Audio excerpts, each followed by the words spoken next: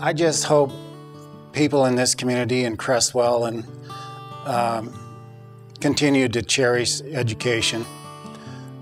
For me, it's been an achievement and a life profession to always want the best. I have always wanted to address every single issue that came up to the school in terms of whether or not I felt it would be good for my own children, how I would feel if my child was in that place, whether I was speaking with a parent who was upset about something, or whether I was teaching the teachers really the curriculum, or whether I was working with any other employee of the district. I always wanted them to leave with an impression that they have provided their best in their capacity as a professional educator to make sure that these children were well prepared when they left. That's really been my life goal. I was fortunate to get into education. I consider myself to have had a great career and mainly because I was able to do the things that I really enjoy doing, which is working with students. And I've worked with students in other capacities besides just the formal school setting. I've coached, I've worked in summer programs with kids. I've just enjoyed being able to assist, I guess, students reach whatever goals they might have. And more importantly, I think I've tried to emphasize that they could set their goals, that you could do whatever you wanted to do.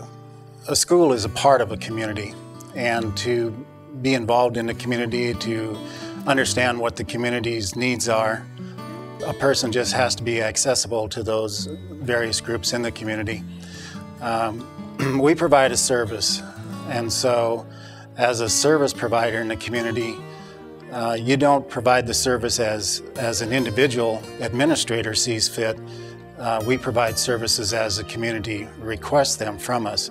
And so we give de minimis guidance in terms of whether or not a program might work or what obstacles might be in place. But in essence, we are service in as much as Kiwanis is a service group, and the Chamber is a service group, and churches are service groups, and on and on. So we're not an entity that just does things our way.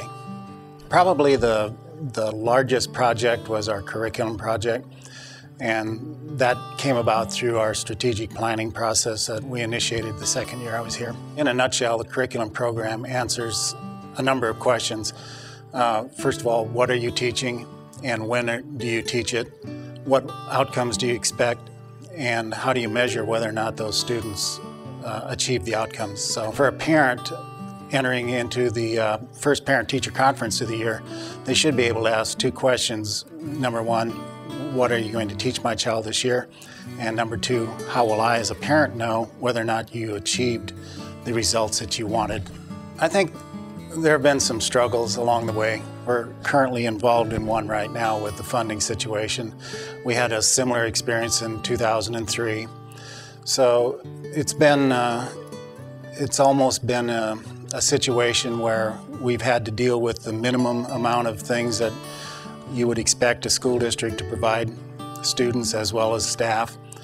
And I wouldn't categorize anything I've done as monumental.